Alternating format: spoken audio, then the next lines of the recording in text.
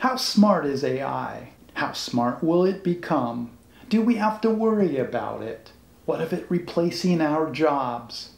What if an evil genius uses it to attack the world? The projections of what AI will be able to do are limitless. If we can think of it, then AI is projected to be able to do it. There are several reasons that such projections are made. One is Moore's law, which is that since 1959, the capacity for transistors has nearly doubled every year. That doubling has since resulted in a capacity gain of several quintillion times greater than in 1959. A transistor is a fundamental component in all electronics. 6G, the future platform for cellular phone systems, will start being tested in 2025. It is estimated that the transmission speeds of 6G will be something like 1 billion times faster than the speeds that existed 30 years ago.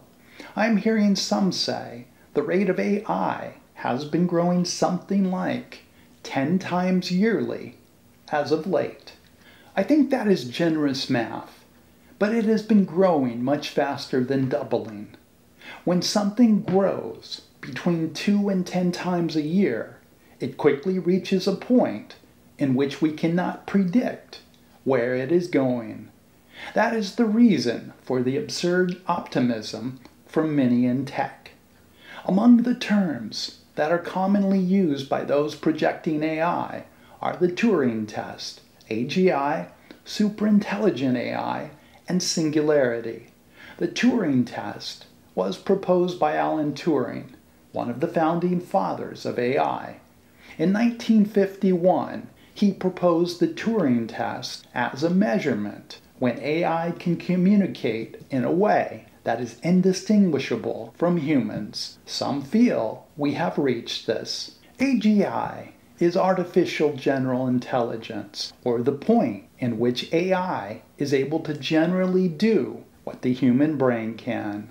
Superintelligent AI is the point at which AI has surpassed human intelligence and operates on its own. Singularity is when AI becomes uncontrollable or irreversible from humans. Some have included AI being more intelligent than all humans combined. These are vague terms, and the reality of it is that each of them is a guess and may not be possible, though most experts are certain we will reach these levels. These terms are used to hypothesize what will happen as these points become near or when they happen. Some are predicting it will happen quickly. It seems to me that very few, if any, experts predicted AI would grow as fast as it is currently growing. Also, each of these terms can mean different things, as we can't say exactly how these different states will look. More and more technology experts or futurists are speaking as to where all this is heading. We often now hear from the corporate pillars in technology, such as Elon Musk, Bill Gates, Sam Altman, CEO of the company who created ChatGPT, and many others.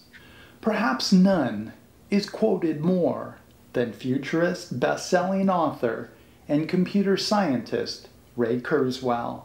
In 2005, Ray wrote "The Singularity is Near," which he predicted singularity would be reached by 2045. In addition to the above definition, he identifies it as the point in which human and machine intelligence merge. Several years ago, polls among AI researchers suggested that half of them believed AI would have human-like intelligence by 2040 to 2045. Since then, AI has performed much better than expected. I would assume the estimates of reaching singularity have moved up. When singularity is reached, Kurzweil claims its intelligence will be 1,000,000,000-fold greater than all of intelligence combined right now. In the next several months, June of 2024, his newest book, The Singularity is Near, When We Merge with Computers, will be released. He also believes, in his lifetime, that he will be able to download his consciousness to a computer and live forever in that way. He is 76 now, having been born in 1948. I have heard him speak about the ability of our brain with AI. The thought is that in the 2030s, AI will reverse engineer our brain and figure out how it can be far better constructed, particularly the neural pathways, which are the brain's main communication system. The brain then will be upgraded by the use of nanobots, which are nanotechnology computers or microscopic computers that will be able to rewire our brain. The belief is that this will be combined with an enormous number of nanobots, maybe even millions, placed in our brain to operate along with the brain for enhancement.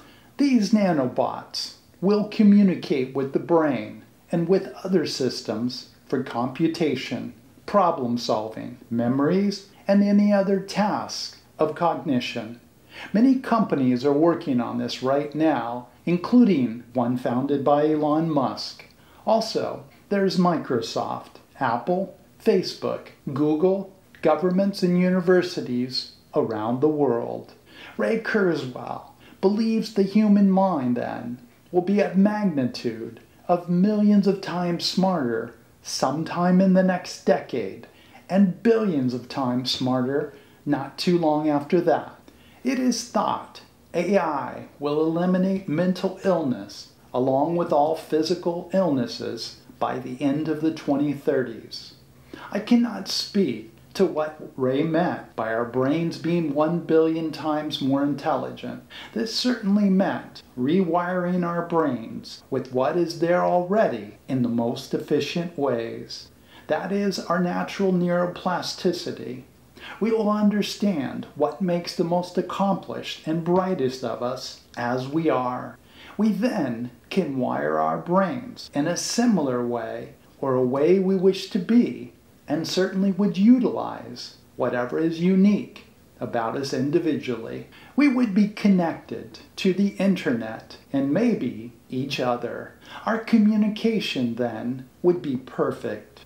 There would be no more misunderstandings, as that is an inability and fairly primitive comparatively.